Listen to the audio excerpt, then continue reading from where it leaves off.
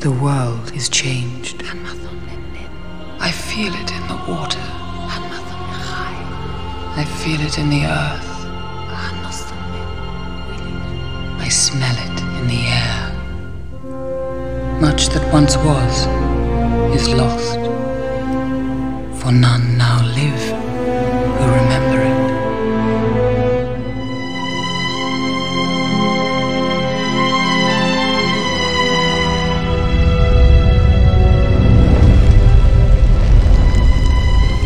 It began with the forging of the great rings.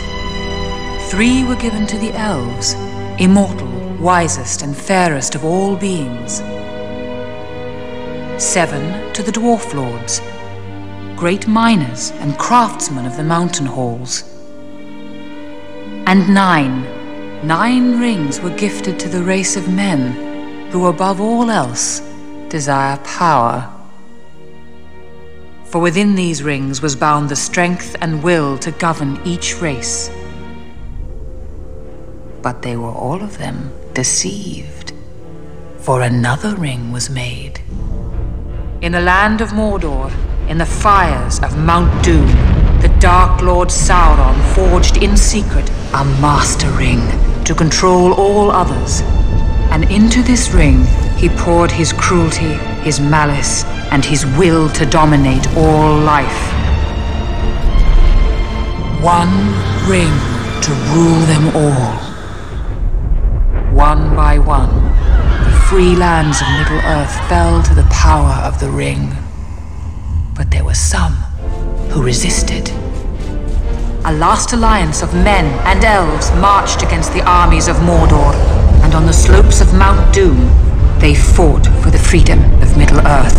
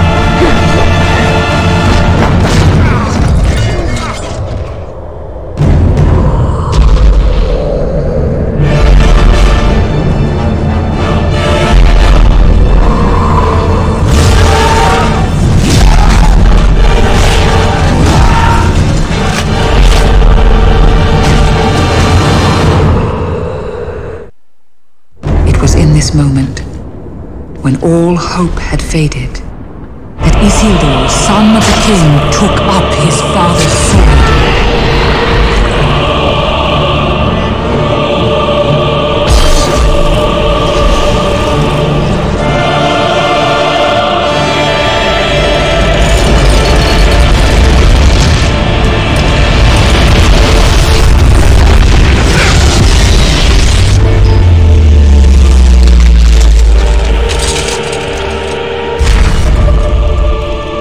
Sauron, the enemy of the free peoples of Middle-earth, was defeated. The ring passed to Isildur, who had this one chance to destroy evil forever. But the hearts of men are easily corrupted. Destroy it! No. I am Isildur's heir, not Isildur himself. My fate is my own. To Helm's Deep. Prego, go!